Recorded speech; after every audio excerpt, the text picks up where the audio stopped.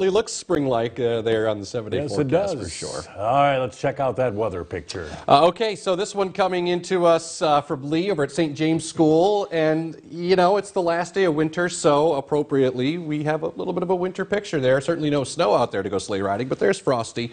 Of course, we'll be saying goodbye to him, especially as we go into next week, at least until next year. What does he say? I'll be back again someday. Frosty. Yeah. Yeah, that was sad. Yeah, it was. You know, as a kid, I got really upset to see him on that train just melting away. Melting away. Yeah. It still brings a tear to my eye. Aw.